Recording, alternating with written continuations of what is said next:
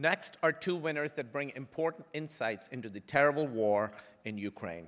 While many aid workers and journalists fled the besieged city of Mariupol following Russia's invasion in 2022, a dedicated team from the Associated Press, led by Eastern Ukraine-born director Mystyslav Chernov, stayed to document the unfolding tragedy.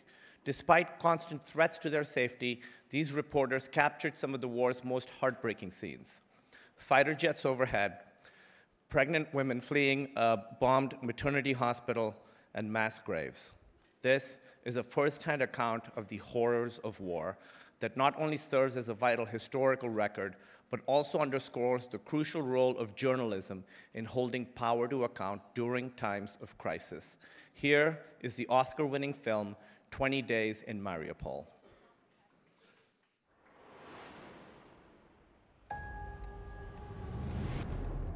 Someone once told me, wars don't start with explosions.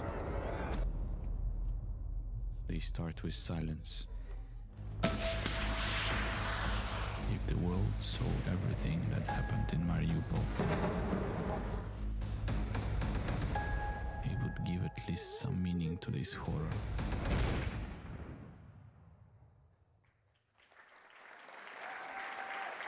Accepting on behalf of 20 Days in Mariupol is director Mystyslav Chernov.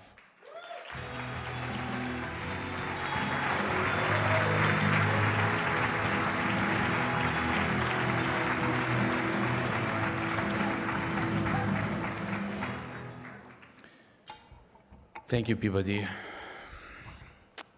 Thank you, the jury. Thank you, my team, Associated Press, Frontline, PBS, and my colleagues from Ukraine.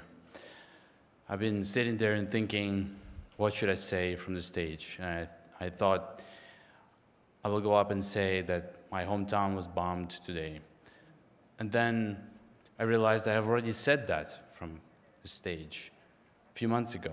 And then before that, I said the same thing again, a year ago. And it became a normality for me, and it's horrifying.